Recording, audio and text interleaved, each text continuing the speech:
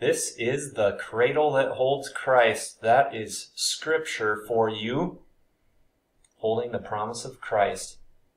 All the way back in Genesis, this is a supporting text for the upcoming Sunday.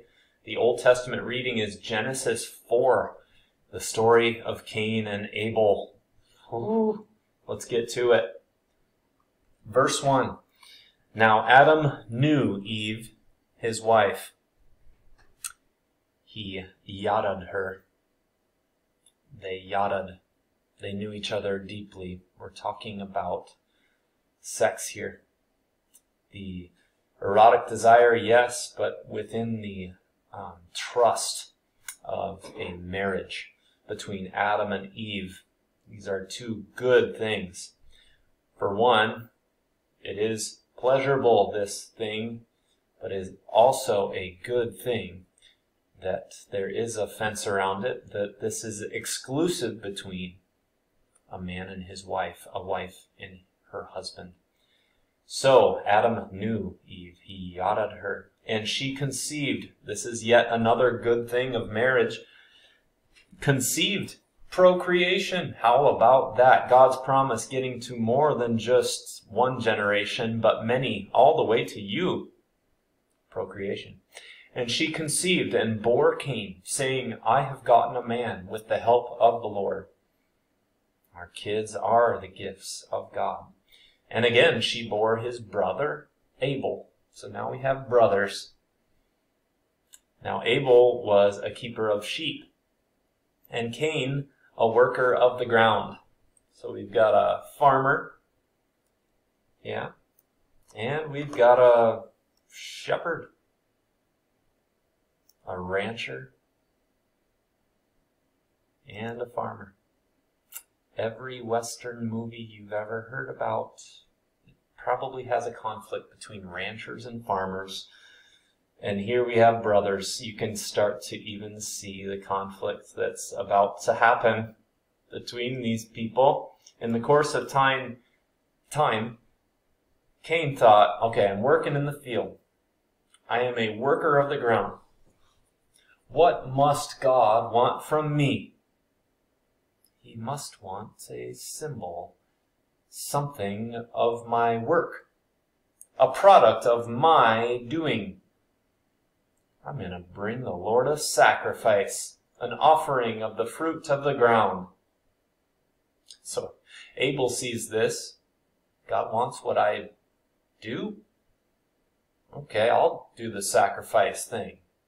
God will find pleasure in the aroma coming off of my burning sacrifice here.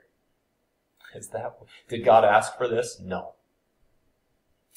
So Abel also brought the firstborn of his flock and of their fat portions. They couldn't give it all, so they'll give a symbol, maybe a tithe, maybe 10%, maybe the first. And get this, and the Lord had regard for Abel and his offering, but for Cain and his offering he had no regard. What is going on? Was it the heart behind it? No. Was it the actual substance of this sacrifice that hadn't been asked for by the Lord our God? No. This is divine election. God will choose you and others apart from the law.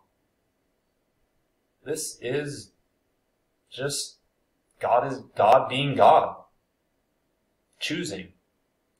Do we know why? No, we do not.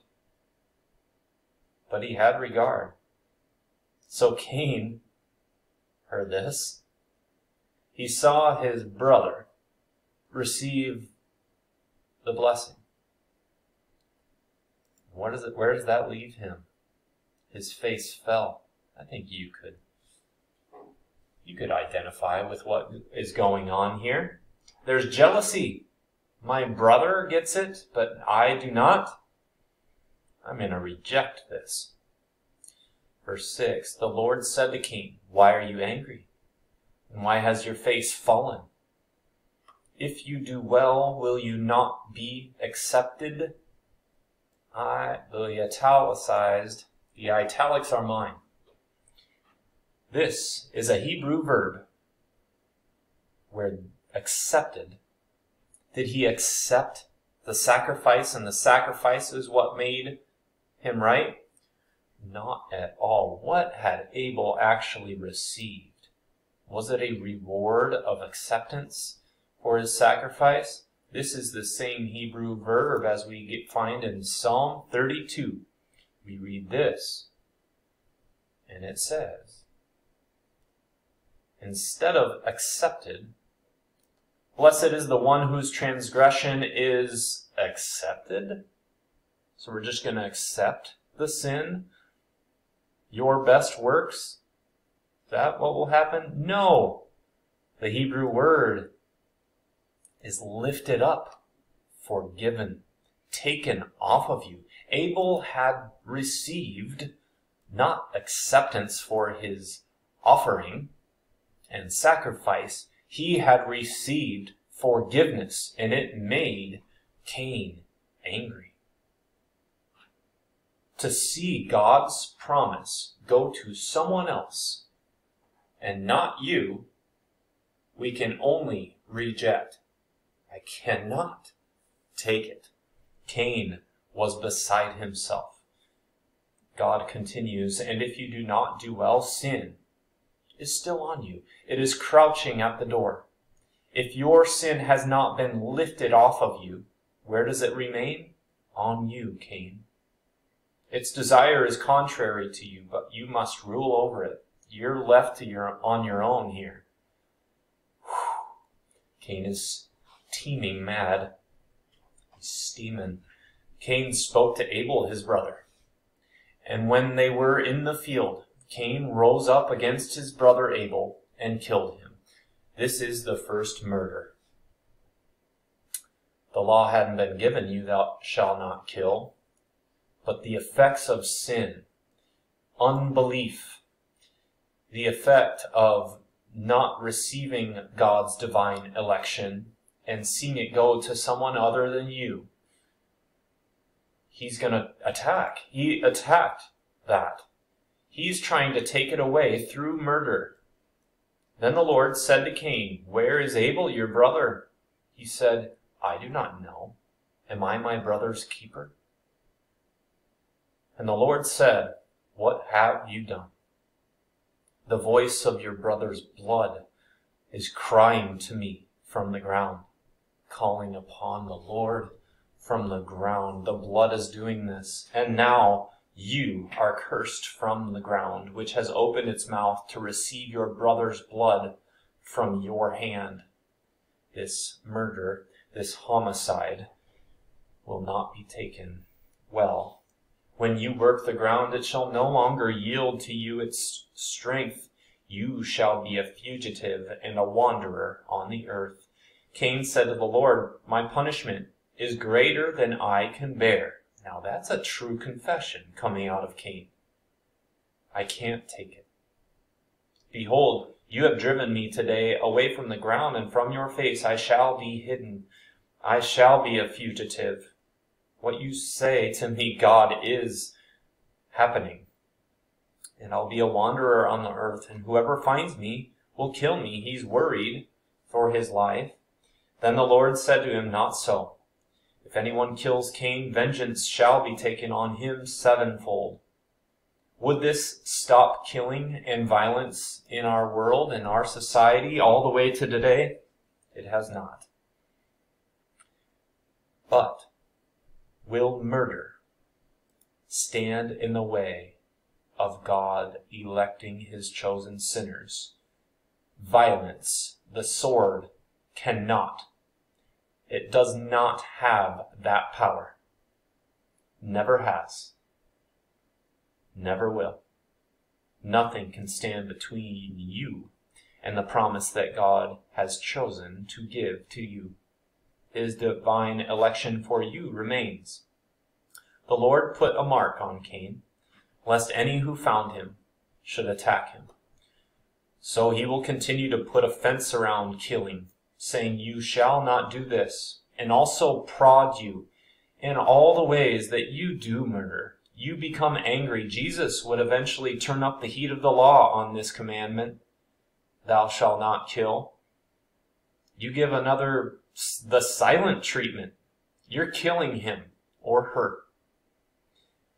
We are not found righteous. Our offering in this regard is not to be taken. It won't be taken. Only through the forgiveness of sins and the promise of Christ that we are driven to when we know we're guilty of this, of being angry with our sister or brother, of killing him in outward and inward ways. Now, with the promise of Christ, we'll be free of this. Murder, homicide cannot get in the way of God's divine election for you. So here comes a mini sermonette on Genesis 4. I've got an idea, Cain exclaimed. Now what came next out of Cain's mouth is the result of our bound will, a misunderstanding of what worship truly is, and a revolt against divine election, and a thrashing out that attempts to destroy through murder the promise that his choosing is. Violence. Cain's idea was this: since God must want something from me, I'll give him the work I'm producing, sweating and toiling 6 days in a row before the Sabbath day in the field for. I'll give him a sacrifice, Cain said. Cain turns worship into the seed that he is producing instead of the seed that is given to him in God's promise, the seed, Jesus Christ, that would crush the head of the serpent. He must want this from me. We all do this. We want worship to go in this direction instead of receiving God's word and responding in prayer, praise, and thanksgiving. So, I'll give a token like Cain and Abel. My works, my intellect, my choice that signifies that I give everything to God. Now, false gods desire this sacrifice, but not the Lord your God. Then God chooses Abel to absolve, forgive. You heard the translation, right? And he didn't forgive Cain in that moment. Was Abel's sacrifice better? No. Was his internal heart movement more pure? No. God favors whom he favors. This election sans the law, without the law, is revolting. And in Cain we see the thrashing that it causes. His best works are rejected, so Cain angrily blames God and anyone else nearby. Violence comes out. It spirals. It attempts to take away the promise of election for others. You've got God's promise, I'm going to kill you, he thought. How are you, a Cain, made into an Abel? He favors you. God favors you, blesses you, keeps you, and lifts his countenance upon your face. You are lifted up, forgiven, as Psalm 32:1 is translated, and so it is here. It's the forgiveness of sins. Those who no longer wear their sins on a badge, like a badge of honor, like a tattoo. They tattoo their own sin on their body. No, we put it on Christ. And he is killed for them, your sins, on the cross. Cain thought he had a power of the law that could unelect Abel. But the passive righteousness that you receive cannot be reversed. Your baptism will be questioned. Baptism itself, they'll try to remove it through violence sometimes. But God's promise remains. It cannot be overcome. It is certain. Your absolution is absolute. The sword of the law does not bring about life, but death. But the sword is powerless in preventing God's choice for you. You have a merciful God. That's what he says.